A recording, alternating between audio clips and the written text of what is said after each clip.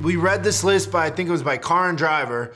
There was a joke of a list saying the 3 most influential cars of all time were clearly the writer's favorite because they were not.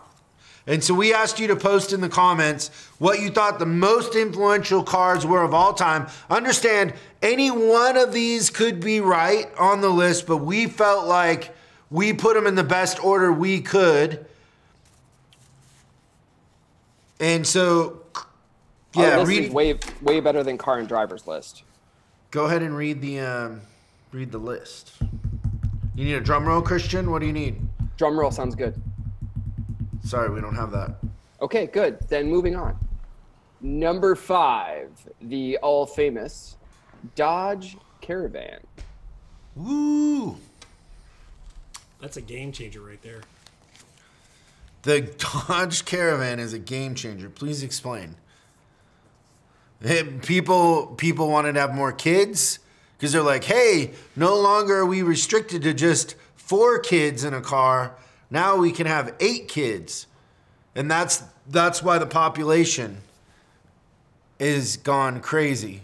It actually is the pure reason for world hunger now that you say that. You're right. And global warming probably too, because all those little kids. No. You guys have it all wrong. It's the parts department fault for global warming. That's in world hunger. That's it right there. What's number 4? Number 4, great vehicle, the 1968 Pontiac GTO. Ooh, that's a cool car. Absolutely. Muscle car. In 3rd place, the 66 Dodge Charger. Ooh. Or any of the Hemi products of that era. Absolutely. Yeah, the Cuda, the Challenger, all those were good ones. The Javelin. You know what was great about those cars is they got amazing gas mileage. Like 2 gallons per mile. Wow, I just got the same reaction Christian gets to some of his jokes. Yeah, that's fun, isn't crickets, it? Crickets.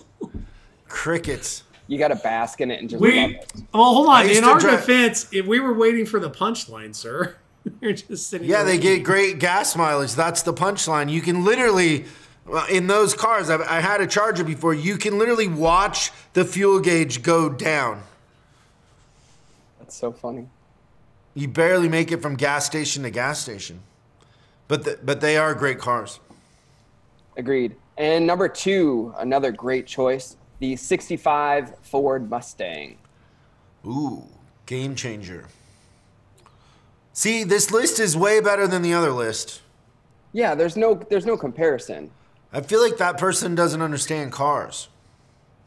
I would agree with you. Okay. It's interesting. Look at the when the Mustang came out in the 60s, that was a very big generational change and a swing in society.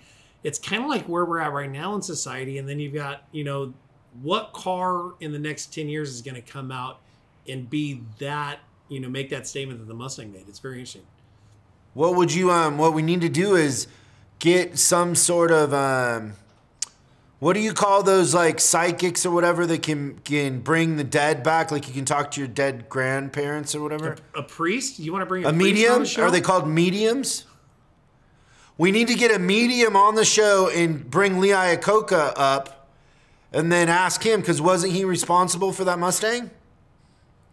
Let's bring him up and ask him what the next. But we want to bring back younger Lee Iacocca, not old grumpy Lee Iacocca.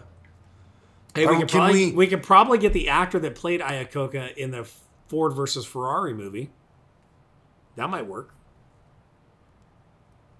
Why don't we just get the real Lee Iacocca? We just get a medium and we dial them up. You pay a medium like $500 and they pretend like they're talking to Lee Iacocca. No, we could do that, but you said you wanted a younger version of him, so I don't know how you're going to go back in time. Well, you know how there's like the older version of Elvis and the younger version of Elvis, like on the stamp? Yes. We just Lee Iacocca kind of got a little grumpier as he got older. We want the like kinder, gentler, but we just tell the medium to dial. It's fake anyways. He'll dial up whatever Lee Iacocca we want. Oh, there we go. That works. But what would the next car be that would change the game like that? What car? This is our top one. If only we had a drum roll. So the number one most influential vehicle, according to our listeners, is the Model T. Of course. Of course, of course. Now, a bunch of people put Model T in the comments because we have really smart listeners. You know, obviously people listening to Service Drive Revolution, their IQs are probably 15, 20 points higher than most other shows. But the $100 there is going to go to the first person to put in Model T. Everybody else that put in Model T will get swag. Does that sound fair, Christian? Extremely fair and good choices. Absolutely. Yeah. Great list, you guys. It was great. I have to disinfect real quick. Okay.